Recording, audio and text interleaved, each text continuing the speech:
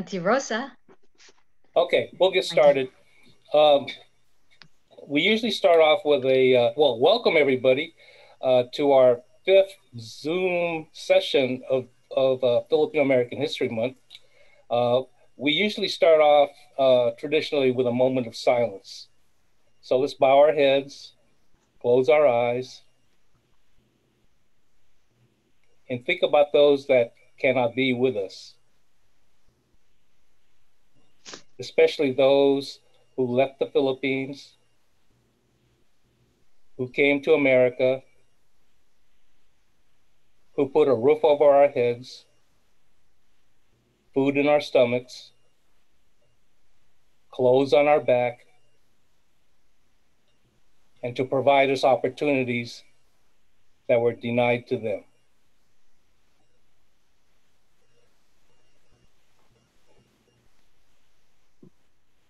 Thank you. At this time, let me turn it over to our the FANHS Hampton Roads chapter president, Ray Obispo. Ray, let's give a welcome, Ray. Hey, so I really want to just say one thing that never in my life did I ever feel like I was going to be part of a meeting with my beautiful uncles and aunties in a Zoom. This is truly a very historical event that we have here. Welcome everyone, especially for the aunties and uncles who are out there who are going to be part of this occasion. As you guys know, this is Filipino American History Month, and with Filipino American history, FANHS Hampton Roads has been sponsoring FANHS Now, which has been doing a lot of these really great seminars throughout the entire month of October, which is Filipino American History Month. And what other way to kind of round out the entire month with our own history here in Hampton Roads, specifically with the Philippine Cultural Center, which many of you guys have been part of. So I just want to say welcome.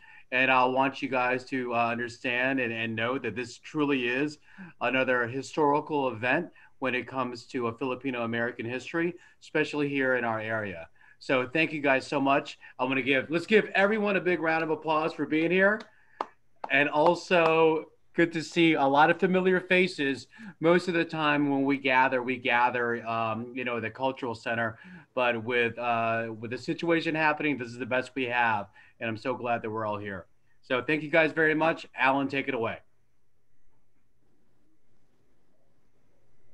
Okay. Now everybody should have a copy of this. If you registered, you got a copy of this outline, which would basically be the roadmap for this afternoon. Our chapter is now 30 years old, believe it or not. And some of the gifts that we're giving throughout the years would be like this FANHS Legacy Month, which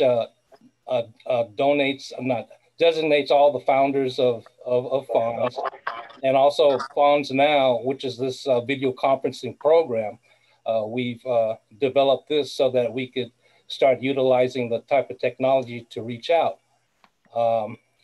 Throughout the years, the FANHS Youth Summit in October 12th, 1997, we found that we had to be innovative as far as how do we teach high school kids or younger to be interested in the history. So we came up with the idea, okay, they would do like spoken word, written dramatization so that the history becomes alive, but they have to know the history to perform the history. So that became a good way to teach.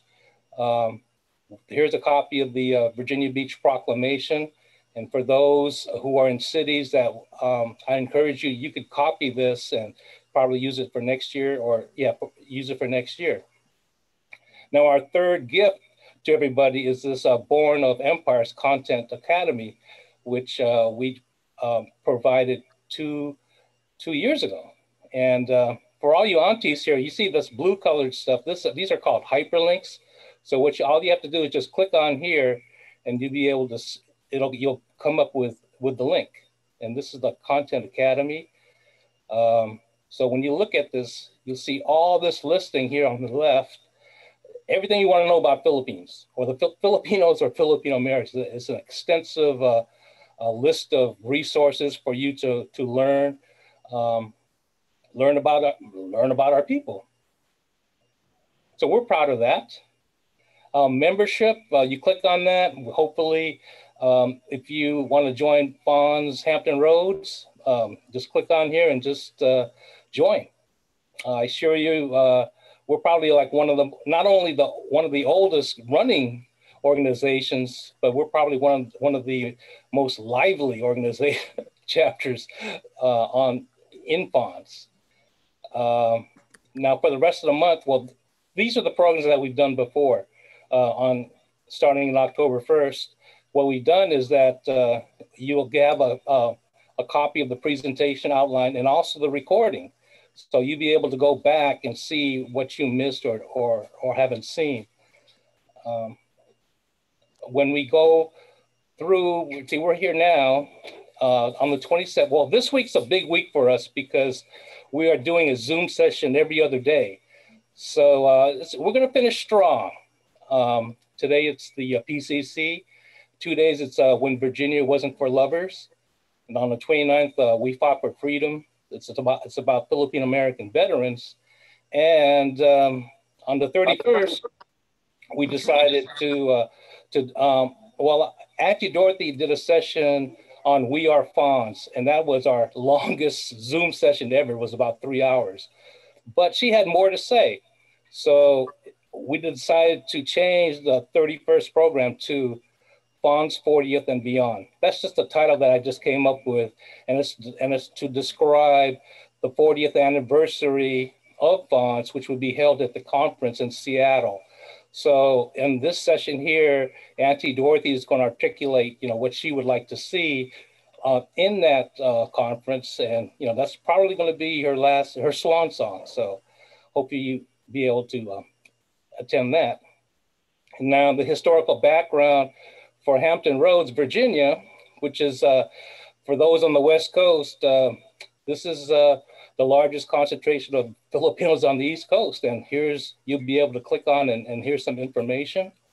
But today we are delighted to have the chairman of the Council of United Filipino Americans, Dr. Sin Romero. This is her bio here, and she's going to present the Philippine Cultural Center of Virginia, 20 years of activism. Because 20 years ago, that's when the Cultural Center opened up. So without further ado, Dr. Sin, you could take over now. Let's give her a hand. Thank you so much. Thank you so much, Alan, to you and all of FANHS across the country. Thank you so much for celebrating our History Month in such a special way and including us to be part of this year's activities. We are celebrating the 20th anniversary of the building of our Philippine Cultural Center of Virginia, which has been owned and operated by the Council of United Filipino Organizations of Tidewater. So if I may start with a very quick commercial break with our first Vice Chairman, Dr. Arlene Fontaneras. Thanks, Sin. Hello, everyone. Thanks for joining us for this very special event. As she said, it's incredible that we're celebrating the 20th year of the opening of our Philippine Cultural Center of Virginia. Although we've been limited in our ability to gather for this momentous celebration, we do so very appreciate this opportunity to share our history with you, and we thank you all for your support. The PCC just opened an online store, and we are excited to have available commemorative t-shirts, both in adult and children's sizes, face masks, and a very special limited edition. It's a beautiful souvenir coin with our official 20th year anniversary logo. You can purchase our items online from PCC Market at pccva.org/shop. You can pay by credit card or PayPal. And if you're local in the Hampton Roads area, you can choose the option for local pickup, and we're happy to deliver the items to you to save on shipping costs. I will post the address in the chat box so you can peek in and shop, start your Christmas shopping early. And all our proceeds, of course, from the sales will benefit the Philippine Cultural Center. So salamat po sa inyong lahat. Thank you again for your patronage, and do enjoy our presentation this afternoon. Thank you. Great. Thank you so much, Arlene. And now let me share my screen so we can open the presentation. And just want to make sure I hear from all of you that you can see this. Okay, thumbs up, fantastic. So again, thank you so much for this incredible opportunity to share the Philippine Cultural Center of Virginia Part 1 as part of this History Month celebrating Filipino American activism. Again, just to clarify, although we are celebrating our 20th anniversary of having our building, our beloved Philippine Cultural Center of Virginia, what I am referencing is going to be the first 20 plus years before the building was constructed, to give you the sense of the amazing activism, pioneer work, and tireless effort that took place to result in our beautiful center. So just a disclaimer that this information is simply being shared on behalf of my personal reflections and my perspective based on my own lived experience, but also from various summaries from different people, different formats that are in books, as well as some souvenir programs and other newsletters and written documents. So again, these are my personal reflections that are built on several different pieces of information. These specific pieces of information, pictures, and narratives were again gathered from many of the individuals who are on this call. So I want to thank my god sisters, my matron of honor, many of my ninongs, ninangs, aunties, uncles. Thank you for your support.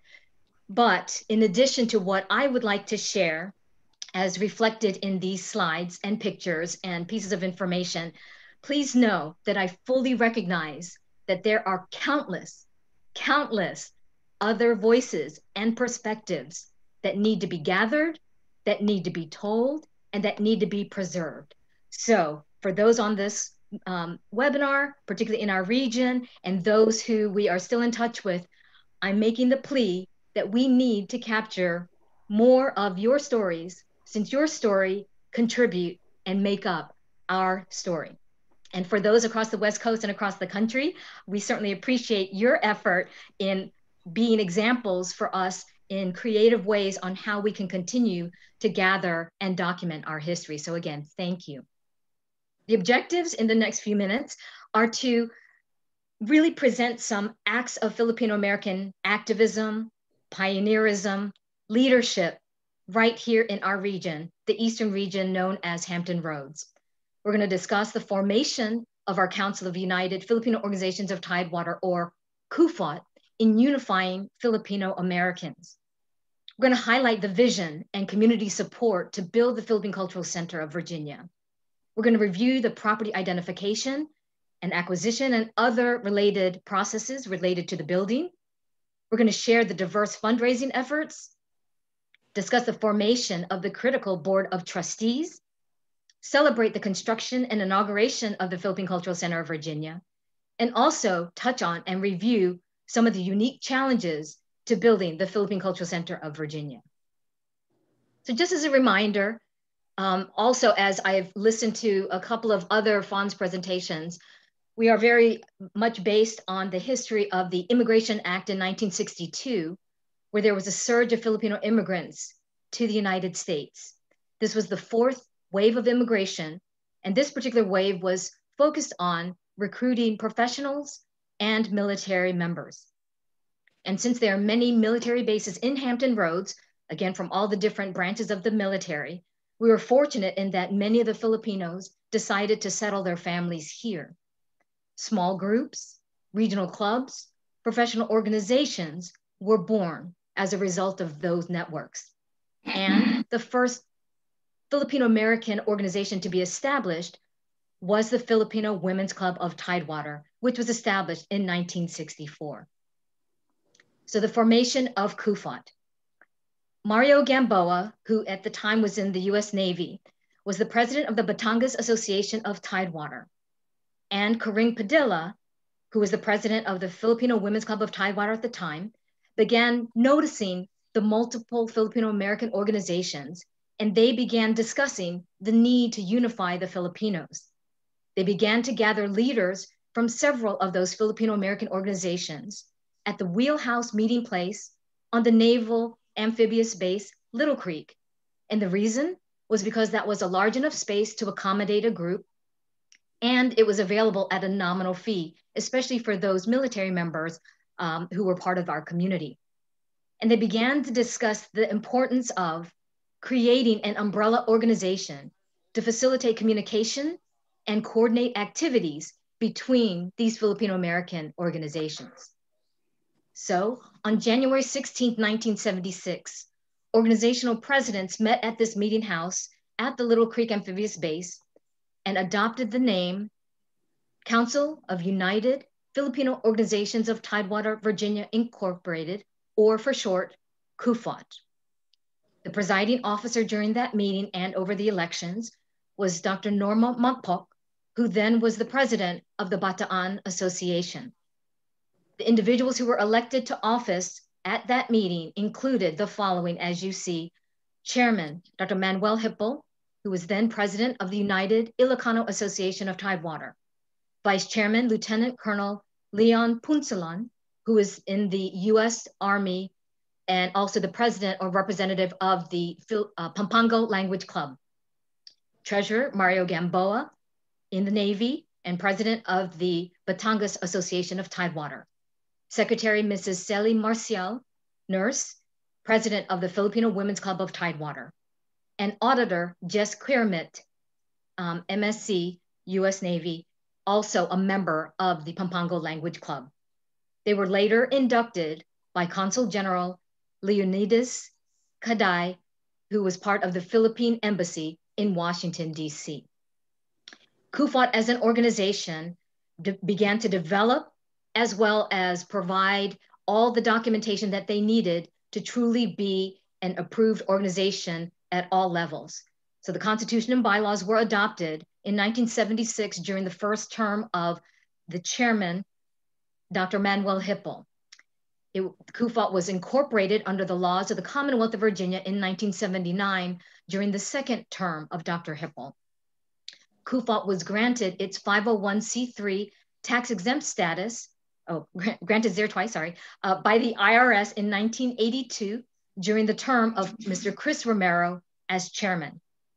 And CUFOT was granted real estate and property tax exemption status in 1994 with the help of State Delegate Frank Wagner and his legal aid at the time, Ron Villanueva.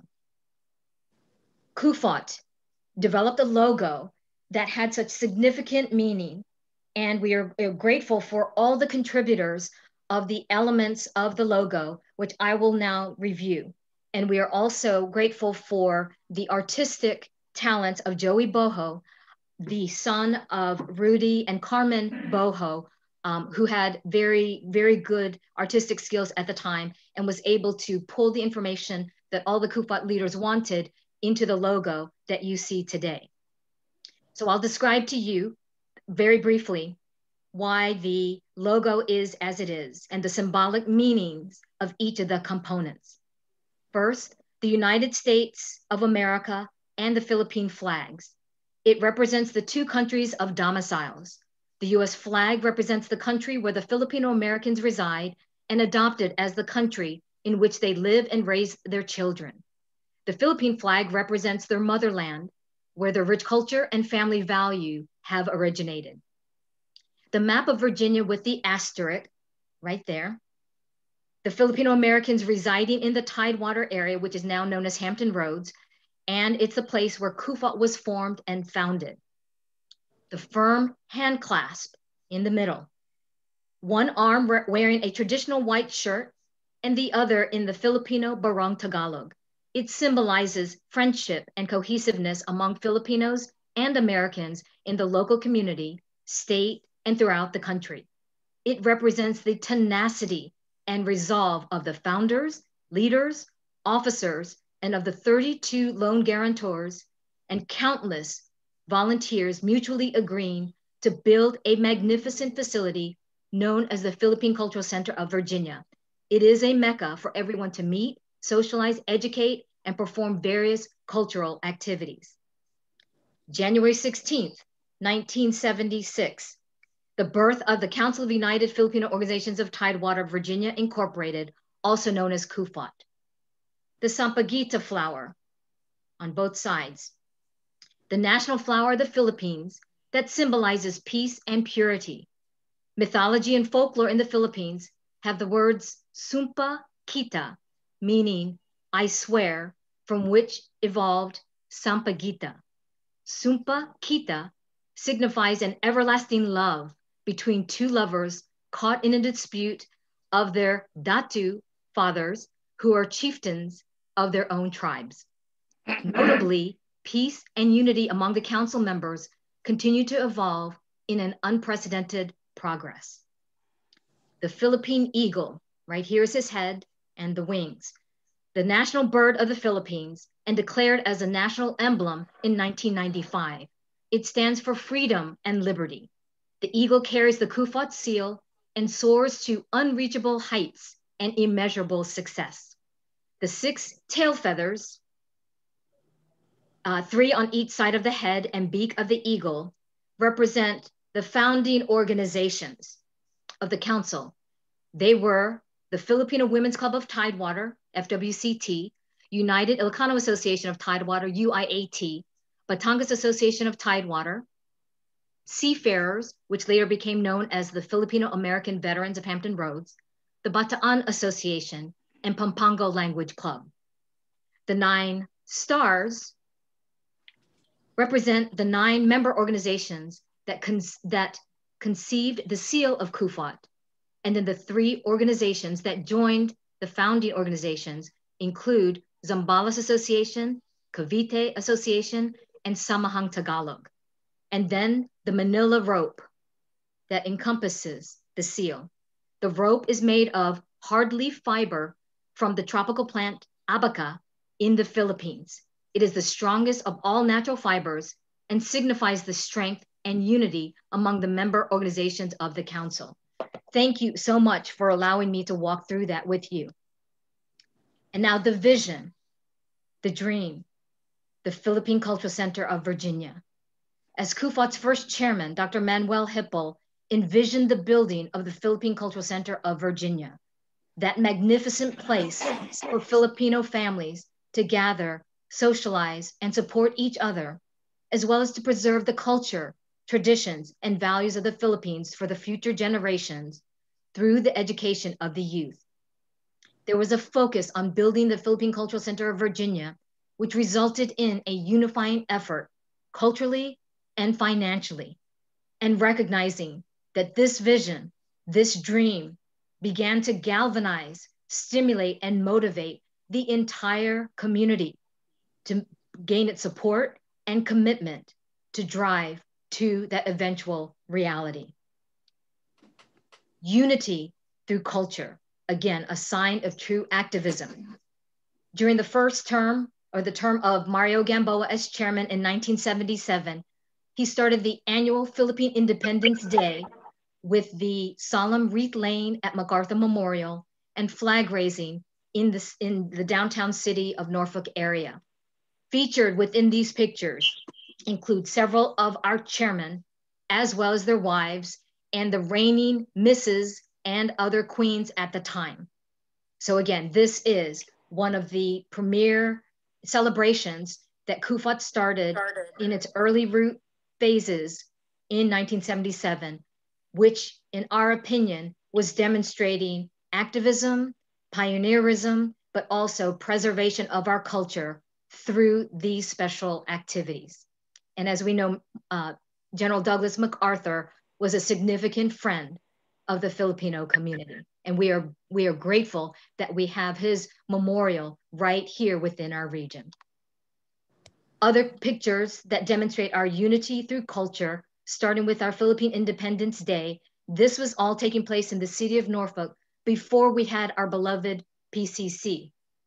I'm not sure if you'll be able to tell, but this in particular is Mrs. Rose Daria, who I know is on the call, and others who were on the outside steps of the MacArthur Memorial preparing for the wreath laying. And here depicted are individuals raising the flag. This is the Philippine flag, and then the other pole had the American flag. Again, big activity and effort to recognize our dual country loyalties. And here in this picture, as referenced earlier, is former chairman Mario Gamboa, as well as Mrs. Lilia Perez, who was the first Mrs. Philippines of Virginia, as well as this is Alan Fontaneras, one of our youth, and Jane Magpok, who was our first Little Miss Philippines, several aunties, and then Ninang Nelly Dabu. Unity through culture. Our leaders recognized the importance of being part of our community, which also led to the importance of having relationships with our elected officials at all levels, from the Embassy of the Republic of the Philippines in the United States, which happens to only be about 4 hours away from our region in Washington, D.C., having relationships with U.S. congressmen and senators, Virginia state delegates and senators, and local officials, including our mayor, city council, school board members, etc. So again, featured here are pictures of several of our former chairmen who are there with several of the ambassadors from the U.S. Embassy office of our Republic of the Philippines, as well as, so this one is the Honorable Eduardo Romualdez with several of our former chairmen, including Vir Madera and Mr. Chris Romero. This is Congressman Whitehurst, and with very dedicated leaders, including Ben and Lita Sisson. We have former Chairman Dick Dabu with the state delegate at the time, Frank Wagner, Bob Tata, and Salvador. And then here is a picture with our very beloved mayor, longstanding member, Mayor Myra Obendorf, again with several of the youth from the Kufots dance troupe. And knowing that those relationships were critical at every event possible, we have invited those representatives to come join us for various events, which led to, again, this is a more current picture from the Sister Cities activity related to the fireman training. This is a former ambassador as well. That was, let me just make sure I pronounce, Honorable Ernesto Maceda with Chairman Dr. Hipple and Mrs. Hipple. And then the other Philippine Embassy representatives, again, we see Chairman Dick Dabu and even his wife Nelly Dabu and Uncle Sid De Vera with representatives there, and of course with Myra Obendors. And then we are grateful that we had an opportunity to bring Imelda Marcos to the Philippine Cultural Center building that was initially a small ranch house during our first groundbreaking event on August 21st, 1983. So there we have several of our representatives, again, Dick Dabu, Joan Mallon, Dr. Hipple, Nelly Dabu, with our former First Lady of the Philippines, Imelda Marcos. And then the Barreras, Sid and Ulfi, Yvonne Briodi, and my brother, and there's First Lady. So again, what an opportunity for us, again, there's Corinne Padilla, to be in the presence and have the connection with Imelda Marcos when she was in town. Unity through culture, appreciating that military pride is a significant part of our culture, especially here in Hampton Roads.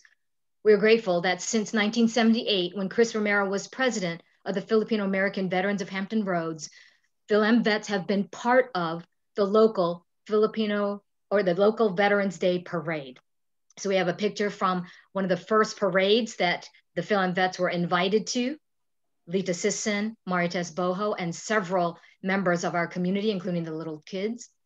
Then this is a more recent photo from 1996, where again, our Phil-Am vets were part of the parade. And then right there, you see them solemnly displaying our flags, the American flag, City of Virginia Beach, and the American or the Philippine flag on the boardwalk of Virginia Beach. Unity through culture, preserving our culture through our youth. I want to acknowledge Rose Daria, who led this effort with many, many other aunties.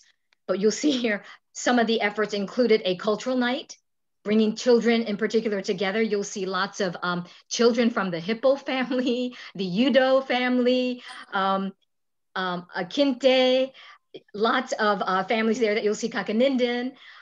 This is the United Ilocano Association of Tidewater Youth Group. This is the FWCT Youth Group, lots of families there. The Batangas Association of Hampton Roads Youth Group, and this was representing the Philippines at the Azalea Festival on the oceanfront. This is the Kufont Youth Group, very long ago in the 1970s, and this is at the Botanical Gardens. And then part of the relationship we had with the Virginia Ballet in Norfolk. And again, unity through culture, emphasizing education through youth and our establishment of the youth division. Special thanks to all of the aunties, again, many of whom are on this call, particularly Ninang Rose Daria, who's the founding director of the School of Creative and Performing Arts, established in 2000. And that was under the leadership, again, with Dr. Hippo, providing that support. And even though the School of Creative and Performing Arts, SCAPA, was established in 2000, Rose Daria led the engagement of youth in cultural activities since 1976. And there are countless, emphasize countless aunties who must be remembered and appreciated for sharing their talents, teaching dances, making costumes, finding music and accompaniment. And again, countless aunties, Auntie Luz Talentino, Imelda Texon, Jessica Bello, Lita Sisson, Auntie Belly Guerrero, countless aunties who spent hours patiently teaching us to sway balance and to bend our bodies and to extend and to know how to balance the glasses on our head. Thank you to our aunties, titas, ninangs. Unity through cultural and fundraising activities. Our annual Mrs. Philippines of Virginia popularity contest began in 1978 during the second term of Dr. Hipple as a primary fundraiser for the PCC. Mrs. Lilia Perez was crowned as first Mrs. Philippines of Virginia. There's a picture of her and others. This is another picture, again, depiction of the Mrs. Philippines pageantry. This was a picture from Mrs. Nelly Dabu's coronation in 1979. And here on the wall of our current PCC, again, each of our Mrs. Philippines and court have their pictures, and each of them have their stories. Each of them have their successes that we want to continue to capture and enjoy, because it is through their effort that we probably raised approximately $250,000 from 1978 until 1990.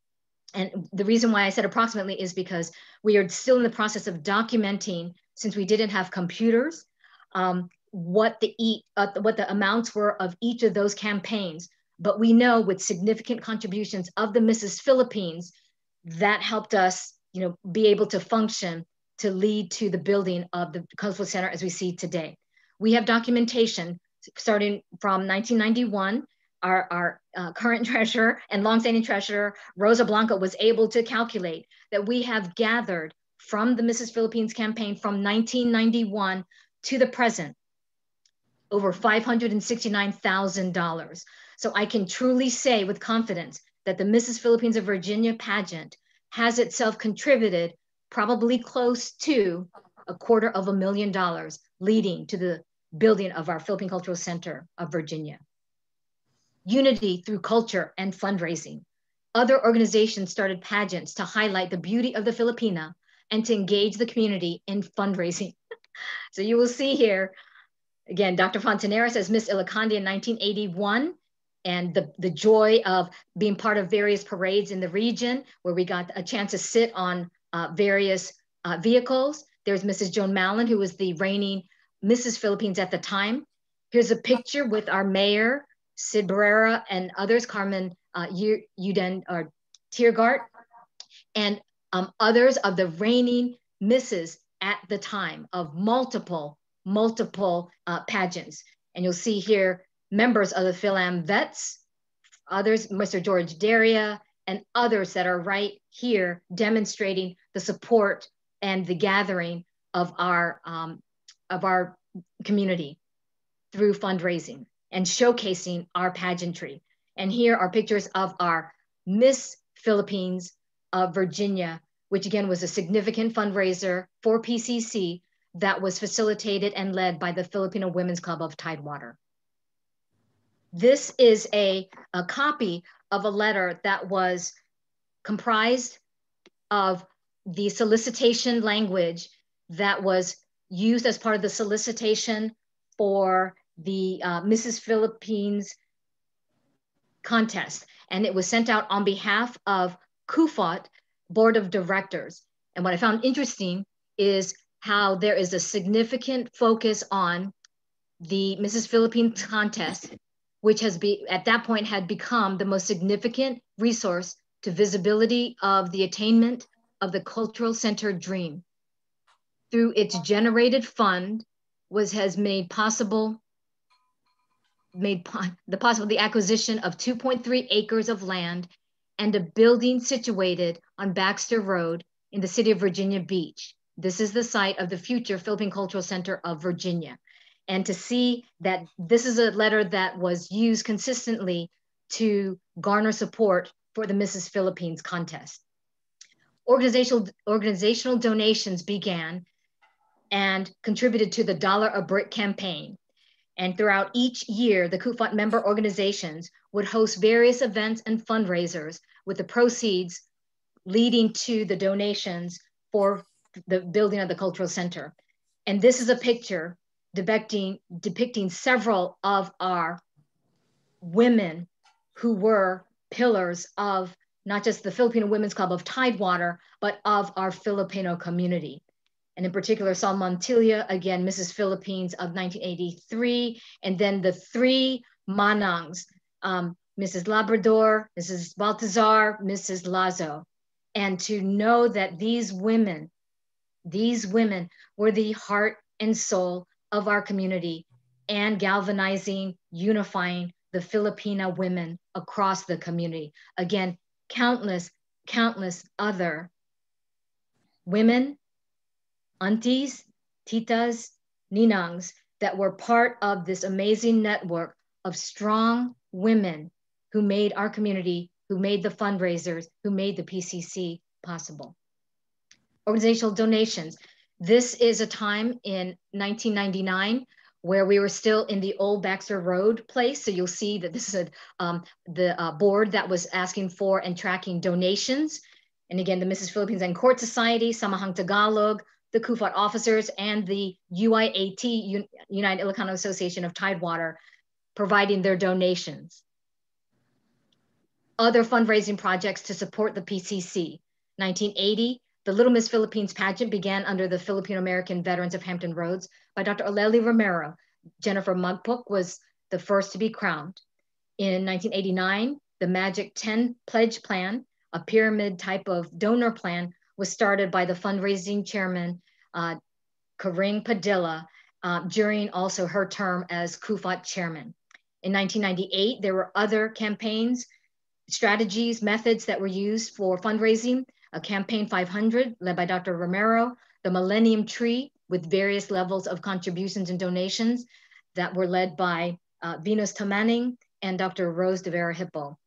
And then Check-O-Matic donations that were ways that certain amounts could be deducted from a checking account and donated to the CUFOT checking account. And I just thought it was funny, Check-O-Matic, that was the term back then. And again, just a little bit of documentation from the Magic 10 concept, identifying 10 organizations with 10 leaders each to engage 10 families and to commit to $10 donation to the CUFOT per month and resulting in a certain amount. And this is again, a documentation of the fundraising committee and the structure and seeing all the individuals who were involved and seeing the deliberate and strategic process of having donations solicited. Other fundraising projects included golf tournaments that were sponsored by and hosted by the Philippine American Golf Association. There were home mahjong, poker, bingo, Pakino sessions that were held throughout the years, but certainly during the specific pageant campaigns. There were raffles for cash and other desirable items, and many organizational dances were held for various holidays, religious feast days, and other special occasions just because, with the proceeds going to PCC. Now, focus on our property. Karing Padilla, who was a real estate professional, identified several properties throughout Hampton Roads that could serve as a potential site for the PCC. She invited several CUFOT leaders to visit locations in Chesapeake, Norfolk, Portsmouth, Suffolk, and Virginia Beach. Properties varied in size with the goal of being less than 5 acres, with the various layouts that were in different shapes and various different stages of development. Some were wooded, some were farmland, some were new to be developed, and others were already occupied and developed. Eventually, they settled on the Baxter Road property due to the central location, especially because of the higher concentrations of Filipinos in Virginia Beach and Norfolk, as well as because of the adjacent properties that were of interest for potential expansion. Land acquisitions for the PCC. It was comprised of 3 purchases of various land parcels that you see before you. The first lot, parcel number 1, was 1.3 acres, which was purchased by CUFOT in 1979 for a price of $75,000. The Philippine Cultural Center sign was immediately nailed to the front of the building, depicting that that was a site for the future PCC. Lot number 2 was a 1-acre lot that was purchased in 1984 cash, and that was for $46,000. Again, it was bought with cash that was raised by the Mrs. Philippines in Court of 1983 with Mrs. Philippines of Virginia Sol Montilla, Mrs. Johns Mila Palalay, and Mrs. Visayas Meli Aguirre. And then lot number 3 was a 1/2-acre lot that was purchased in 1991 by CUFOT for $83,000. And of note, the Hippel and Dabu families subsidized this parcel initially because when this particular lot was put on the market for sale, the Hippel and Dabu families saw that as an opportunity to purchase the property since CUFOT was not in a position to purchase it at the time. So that the Hippel and Dabu families were able to purchase the property, pay for it until CUFOT was ready to buy it. And again, in 1991, CUFOT was able to purchase it at the original price, not including the taxes that were paid, taxes and interest. And that led us to additional information that needed to be done for the property. So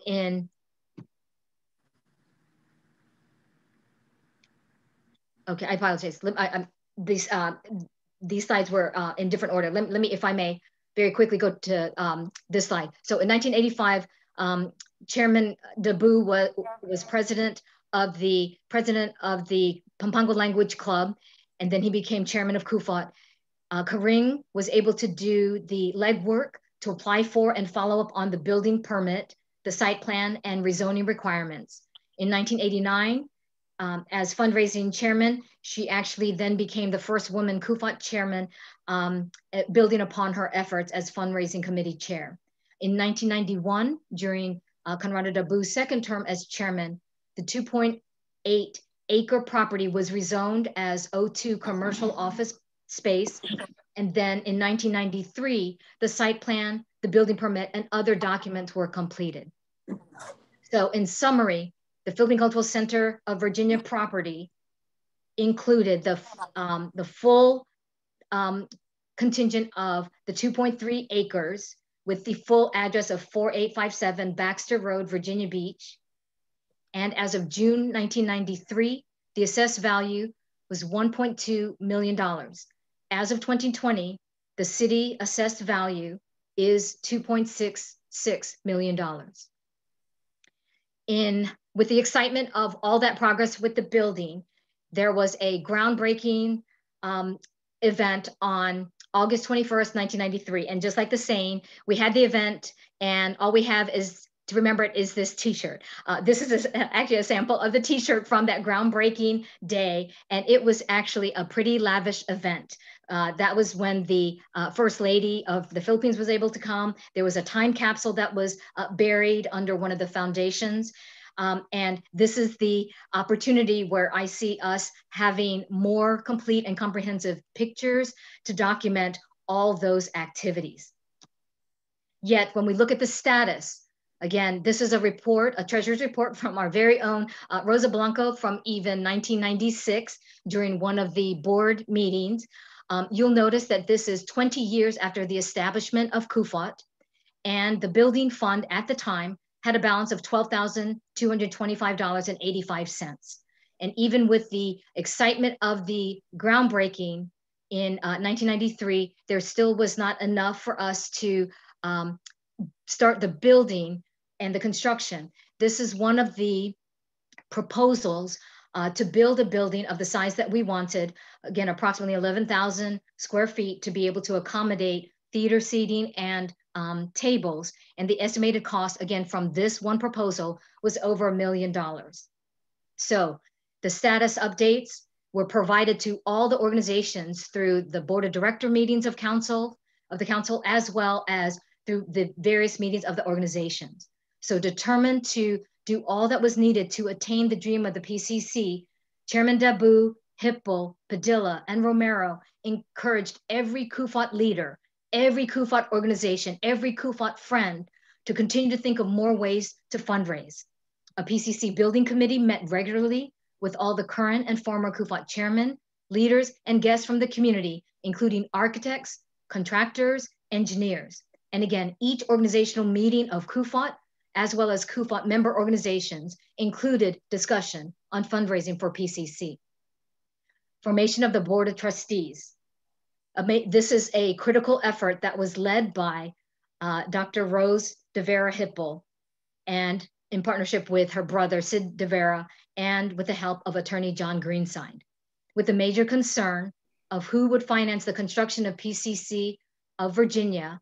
And because of the significant desire and drive to want to have that dream be a reality, they looked at several banking institutions and realized that it would require multiple families who would be willing to sign as guarantors for a construction loan that would help support an almost $1 million venture. The first appeal was not successful, but persistence because of Dr. Rose de Vera Hipple, oh, I apologize, I misspelled Dr. de Vera Hipple's last name there, Sid de Vera and attorney John Greenside, where they met with individual families, reviewed information, and then convened a meeting on October 1st, 1997, with a bank officer from the Bank of the Commonwealth, meeting with several families at the Hipple residence, reviewed the process of financially vetting each family, and reviewing the responsibilities of guarantors that would require them to pay the mortgage in the event of a financial shortfall. Dr. Hipple continued to facilitate that meeting, and on that same night, 9 families already committed to serve as guarantors. Within a week, another 2 families stepped up, and then in total, 32 families signed on as guarantors, and these represented grassroots families from across the community, including the retired military, proud housewives, and other professionals. And they eventually became recognized as the Philippine Cultural Center Board of Trustees. We want to take special time to recognize them because of the significant work that they did.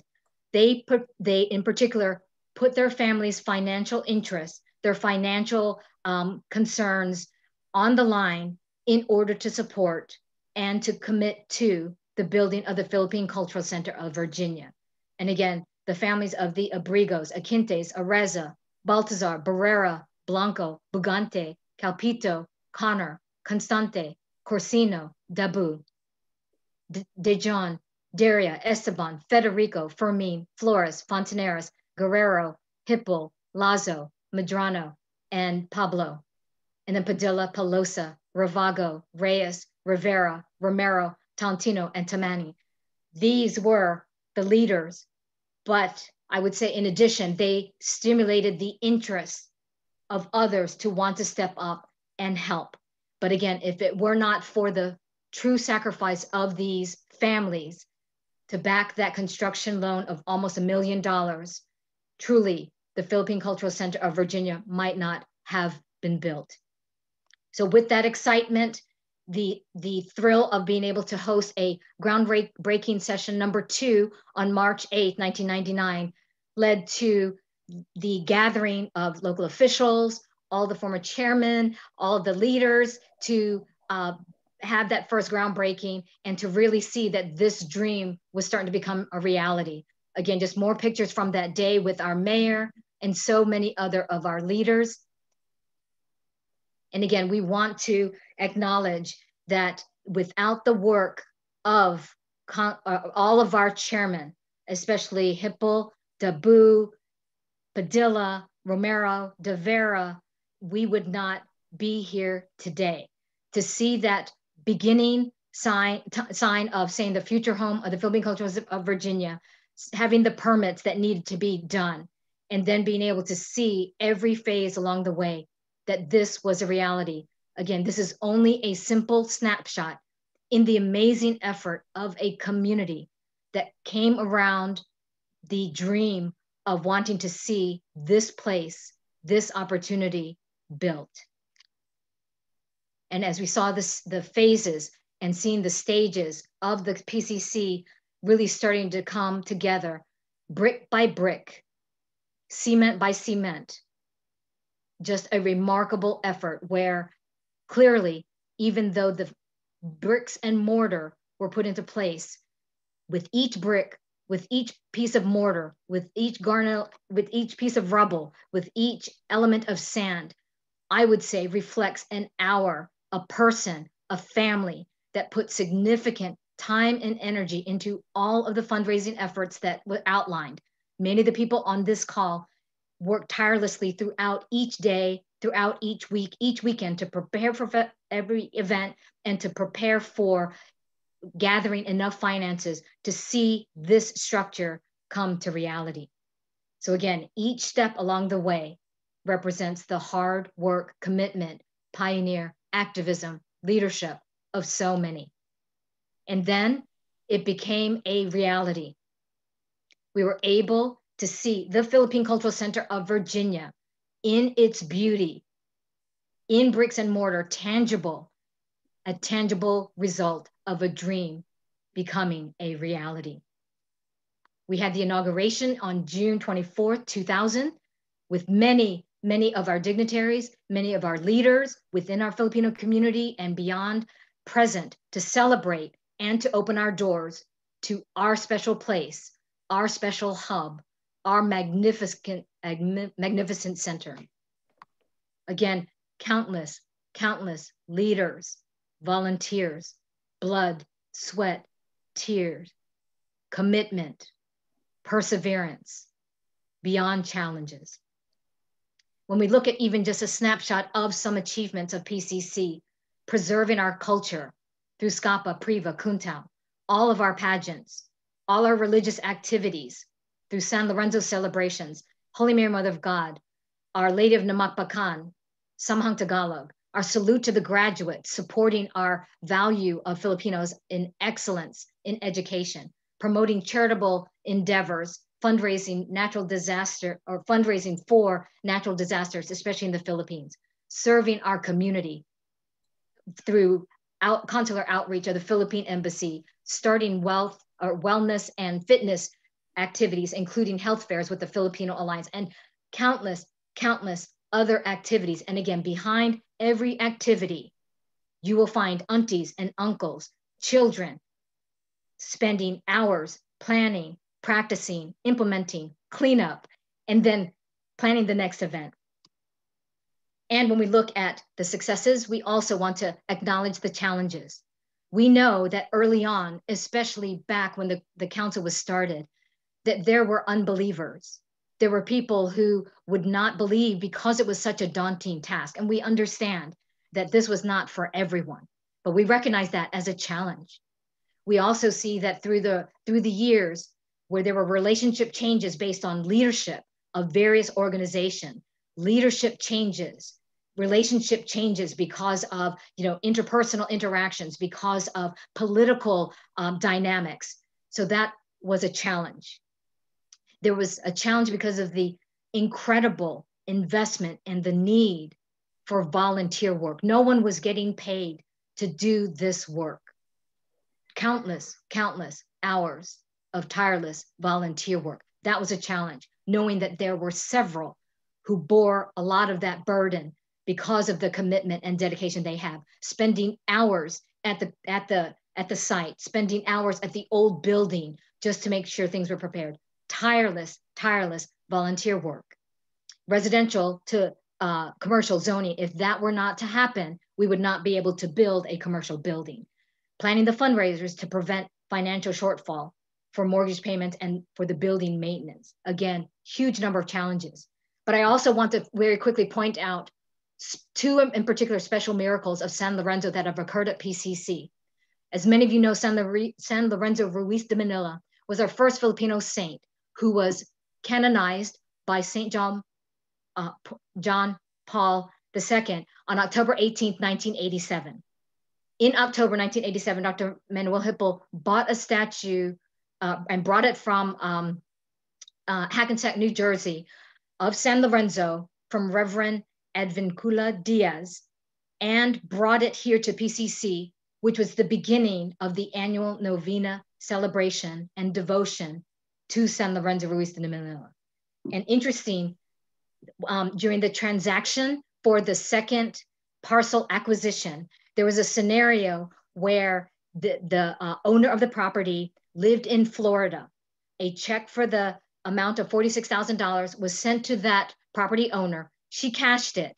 And then when we were trying to go through the process of acquiring the property, there was question whether or not that financial transaction took place. So we needed a copy of that canceled check. And at the time, in the banking industry, canceled checks were actually mailed back to the people who wrote the check. So that canceled check was sent back to the PCC at the time, and there was a frantic search for that canceled check to document that transaction.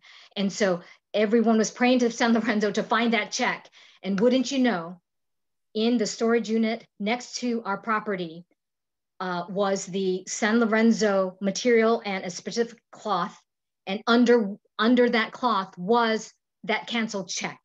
And that was found by Nelly Dabu, Sid Barrera, and the treasurer at the time, Pete Areza. So again, prayers to San Lorenzo, a miracle. And then another miracle was, as everyone was preparing for the opening of the PCC in June, everyone was praying for a successful opening. Days before the opening, there was flooding at the PCC. And we prayed for San Lorenzo to find the source of it and why. And fortunately, it was found very quickly that there were line connections that were faulty. That was fixed right away. And again, the opening of the PCC went as planned. So again, thank you, San Lorenzo. Continue to pray for us. And I will conclude with this. I know we're wrapping up quickly. Activists, leaders, and legends. I mentioned by name only a few, but I will say special recognition in particular needs to be paid to those who volunteered and sacrificed time and energy as chairman. Okay, and again, Dr. Manuel Hippel, longest standing chairman in the history of the council. Mario Gamboa, Chris Romero, Veer Madera, Dick Dabu, the second longest serving chairman of our council, and Corinne Padilla, first woman chairman. And I want to spend a moment to celebrate them as activists, as leaders, and as our legends. Because of them, their spouses, their families, their friends, and their community were truly motivated to help pursue all that was needed, pragmatically, logistically, business-wise, to have the center erected, constructed the way it was. In addition, activists, leaders, and legends have to be given to those who served as the executive presidents, who were elected particularly to serve over the management of the building. Dr. Lely Romero, Sid Barrera, Venus Tamaning, and George Daria. Again, these are only, a sample of those who spent hours, countless hours, days, nights within the old building and within the Philippine Cultural Center to make sure that everything was in place for successful events and also to fundraise and do what needed to be done for our PCC. So again, I would say activism in Hampton Roads. Activism is demonstrated through the people, the activists, leaders, and legends who were part of this effort from even the beginning of the Filipino Women's Club of Tidewater and the formation of CUFOT. So I will say we need to recognize everyone, CUFOT officers, board members through the years, all organizational presidents, officers, boards and board members, and regular members of the organizations, all the volunteers, all donors, especially those who contribute to the $1 per raffle ticket for cash prizes like a $500 prize, all supporters, everyone who helped foster the growth and cooperation of this effort. And this includes non-CUFOT members, all of our restaurants, our marketplaces, all of our Filipino businesses. They helped us become a reality. So again, we want to thank them and recognize them as true activists. I want to read something that was a poem that was found in several of the binders of our documents of CUFOT. And I want to say this is a reflection of the heart of our PCC pioneers. And let me read this to you. Why I volunteer. It's not for money. It's not, I'm sorry, I mistyped. It's not for fame. It's not for any personal gain. It's just for love of fellow man. It's just to lend a helping hand. Something you cannot buy with wealth. It's not for medals won with pride. It's for that feeling deep inside. It's that reward down in your heart. It's feeling that you've been a part of helping others far and near. That makes me be a volunteer. So again, when we look at our Philippine Cultural Center, the dream that became a reality, every brick, every pebble, every morsel of paint, every drop of water, everything that comprises the physical space, in my opinion, is only a representation of the thousands of people who contributed to millions of volunteer hours, commitment, sacrifice, perseverance. So when we talk about activism, I'm so grateful for this opportunity that you all have given us to share this dream. And again, source of information are from the Jade Anniversary, from our Aming Utang na Loob souvenir program, our second generation legacy group helped host, a book that was published by Mario Gutierrez Gamboa, and then again, countless conversations with those of you who were there. And again, I emphasize the importance that now's the time, and appreciate this opportunity to launch this effort, because we need to capture more of your stories since they contribute to our collective story. Maraming salamat po sa inyong lahat. Thank you.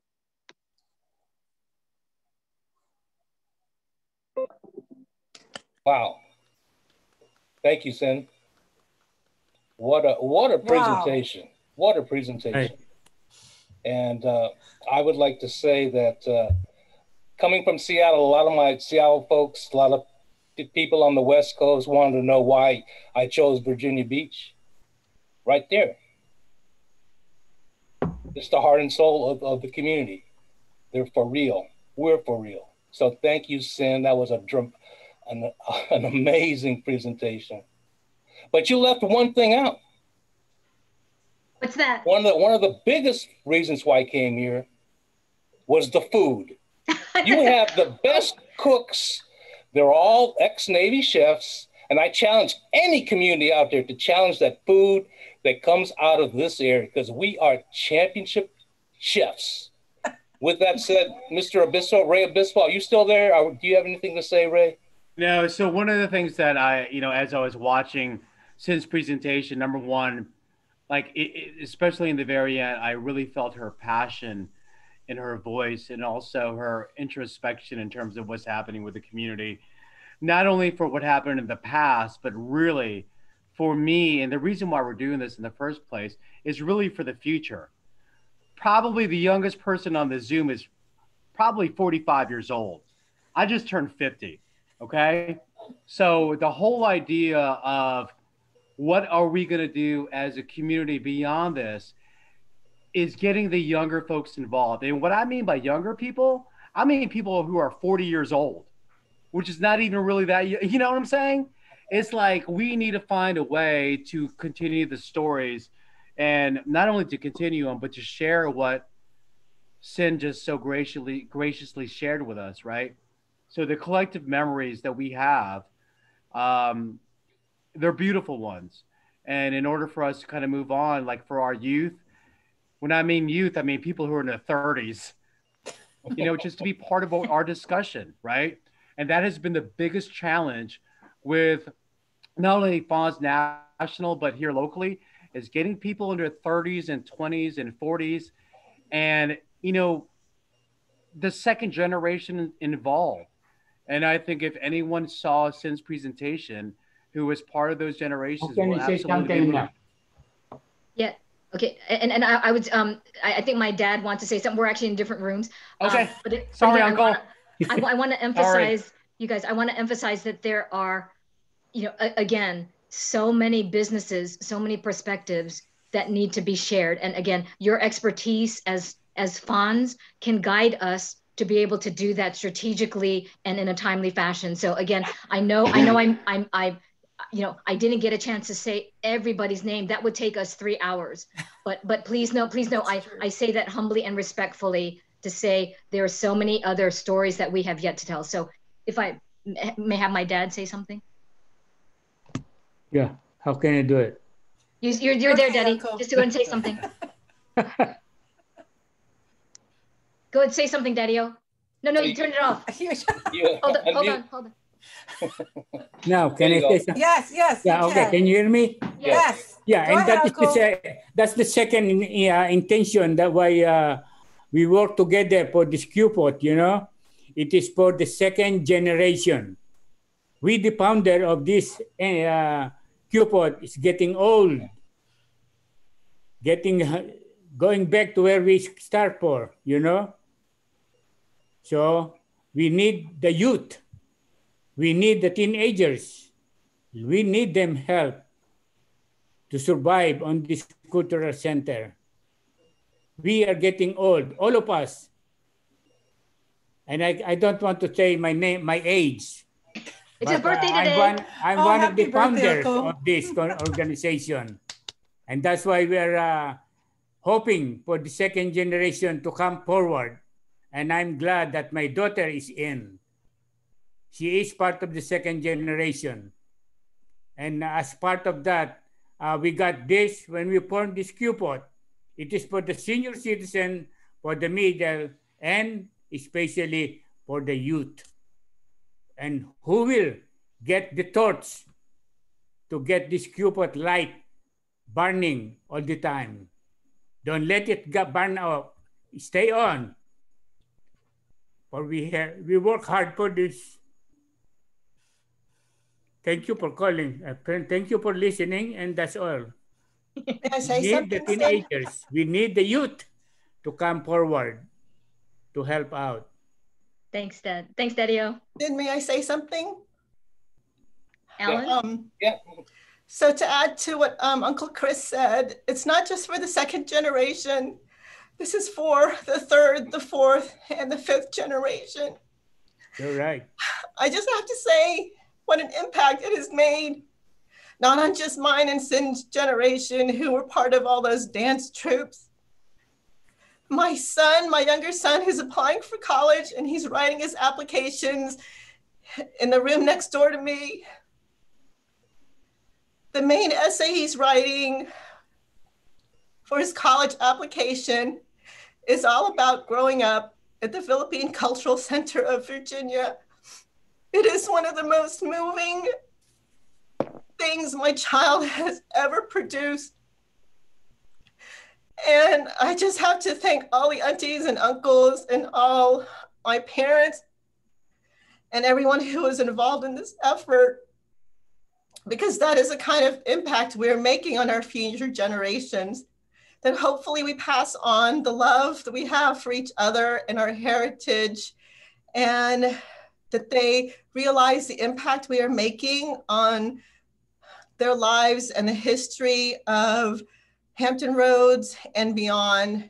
But just to let you all know that it is working, and unprompted, this means so much to me that my son will take this piece of his life with him for the rest of his life. So thank you all. It is with much gratitude that when I'm gone and you all are gone, you can be assured that our Filipino American community will go on. So thank you all. So thank you so much, Arlene and Uncle. Happy birthday, Uncle. Thank you. Happy birthday, Uncle. And Ninang Chorito's birthday too. Oh my God. Too. Oh, Yeah, happy within days. birthday, Nina. Happy birthday, Auntie Right, Rose. that's Happy good. birthday. No mention of the years. No, it's okay. It's okay. That's right. My dad just turned 81, so he says he's 18. So just reverse it, I'm 21 Uncle. then. Yeah, just reverse it. So that's what my dad does. He just reverses the years now. So happy birthday, Uncle. Hopefully you'll get some thank you. really good fun sets. So I'm opening up the conversation for any more comments or questions for the uncles and aunties who we are blessed to have on the screen here, or even for Sin, who is really doing a really great job. Does anyone want to say anything? Yes, I do. All Okay, right. Edwina, thank you. You know, as a trustee member in the National Historical Society, that means that we have relationship with stories across the country. I just want to say that being a member of this community for 37 years, and I've been to many functions, this is the first Sin, and thank you for this awesome presentation, that I've seen everything in 1 hour, you know, and we need to know our roots in order for us to capture the essence of what it means to be Filipino American, which is the sacrifice, which is not the money, but the fact that we are making positive changes. And I look forward to telling the story of Kufat and the future and beyond as to how we capture this, because let me tell you, the young people are looking, they're looking to capture to something, but it's up to us to tell them that whatever you're going through in life, our ancestors before you have, and we need their talent in our community. And it is my commitment as a trustee and member of this organization that we're going to think of ways to bring in the next generation and to share their story and share their talents with our community. I think it's time that we start connecting that bridge. I just wanted to say that. And this presentation was very moving to me. I mean, I even cried too, because I can feel your passion and pain, but I'm here with you. Okay. Thank you. Thank you. Again, we cannot thank you enough for this opportunity. And please know, this was only a single snapshot. There are so many other things. We could have spent a webinar on just one topic. Yes. We could send a webinar on one person. And I personally would love to do that, to have a webinar on each of the chairmen, each of the people, each of the pageants. I mean, there is so much that can reflect the depth that I couldn't even begin to touch. Right. Yeah, I'd like to add, as like one of the former youths that was involved in, with the Filipino community when I was a teenager, being part of the UIAT dance troupe and various other things, just me, initially being forced to be part of the Filipino community. And then I eventually, made a bunch of friends and connections, and then I became a part of FANHS. And even though I live in Northern Virginia, I like to keep in touch with the community, because I would love to move back to Virginia Beach. Even though, Northern Virginia is okay, I still enjoy being back home. Even though like my parents moved away and stuff like that, I just love, Virginia Beach is where my heart is. And I really enjoyed being around the community there and just, just being back home. There's nothing like Virginia Beach to me. So I really enjoy, all the connections and the friends in the community that I've made. And it's really nice to hear, like, where the beginnings of this community started, before I was born, and just to see it grow into this large concentrated community of Filipinos in Virginia Beach. So it's really humbling to be involved, in such a small manner with everything that's gone on with this community. So, thank you to all the aunties and uncles that have laid the foundation for us kids to grow up and also pass down our knowledge to the future generations. And hopefully, we could build an even stronger community so that this could live on. Thanks, Dan. And I will say, even in this world of virtual interactions, I think as we plan future re-engagement activities, and Vivian Gentos Hippel is leading a lot of our re-engagement activities, we're looking at strategies to host virtual engagement. So again, even though you're physically in Northern Virginia, we're hoping that we can connect with you virtually as well. Yeah, there's actually like an interesting community project that I'd like to introduce. Would be, something simple that we could have like the youth and also the older generations involved, which would talk about the history of the Filipino American community of Hampton Roads through pictures. Have like a virtual scrapbook of how our community has grown through the eyes of our community. And it's a very simple way to have our kids talk with their lolos and lolas about, hey, so what was it like when you were younger? And through a picture, because everyone's taking pictures and we have like a whole bunch of photo books at home. Hey, let's tell a story about, hey, what was it like in Norfolk where you guys lived? How was the community over there? How about when you moved to Virginia Beach? Oh, there's Baymar. Oh, wow. Little Manila, how that grew up, So I think that it's a nice community engagement that we could try to do in the community, where we could develop some sort of tangible object like a Hampton Roads Filipino community photo book of the history of the Filipino American community of Hampton Roads. So I think it would be like a nice project to pursue. Yes. It's just kind of like something that I kind of like threw out, and maybe it's something that we could have community involvement with the youth and the elders, and also to bring them together, to have that dialogue, because that is something that we really need to preserve our history, because our older generation, they're slowly fading away, and we really need to capture those memories now that they're fresh still. Agreed. So thank you. Right. Yep. Great idea. 100%. I think Vivian wanted to mention something. Vivian, your floor. I first wanted just to say thank you so much to all of you, to SIN, to QFOT, to FANHS for everything that they've done today in presenting so clearly the history of the PCC. I wanted to say it's interesting just to note with what Dan had mentioned. I think we're all on the same frequency. He mentioned a photo book. I had heard that from both SIN and Arlene and other members, as well as FANHS. So I think we're all on that same wavelength of really trying to preserve the Filipino American culture and that heritage. The presentation really reverberated that common goal of keeping our cultural heritage intact. And in doing so, it really requires us to all work together. And I think we all feel that, especially during the pandemic. Looking back at all these pictures brought back so many memories, but also it just hit the heart of all the passion and the commitment of my parents, aunties and uncles and friends who've really all contributed purely not just by what they did, but by their examples of character and who they are as people. And I think from their seeds, now with the second generation, their example has given us the character and the ethics to really help lead today. So thank you. It's good. Thanks, Viv. That's it. Thank you, Vivian. So I'm opening it up. It's now 3:52. We started at 2:30. So we're going at an hour and a half of a rainy Sunday with this really great presentation. Are there any more comments or questions that anyone wants to talk about? I think Tracy, your hand's up. Tracy, go ahead.